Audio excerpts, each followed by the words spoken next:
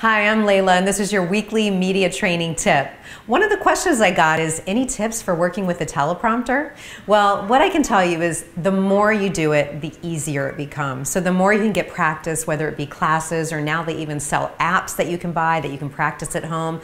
Practice, practice, practice, and it gets so much easier the more you do it.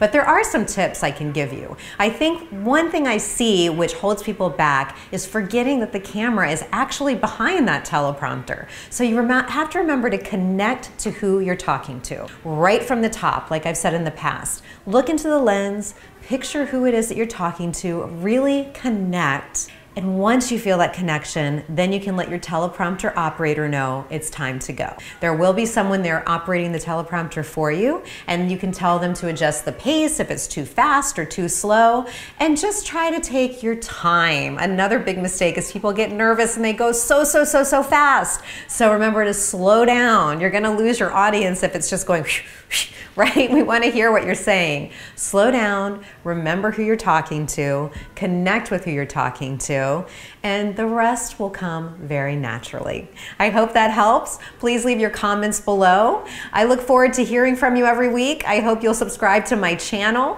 and catch all of my weekly media training tips. If you're interested in any private coaching or classes, just go to tvhosttraining.com and let me know, what should I cover next? What tips do you need to hear from me? Thanks.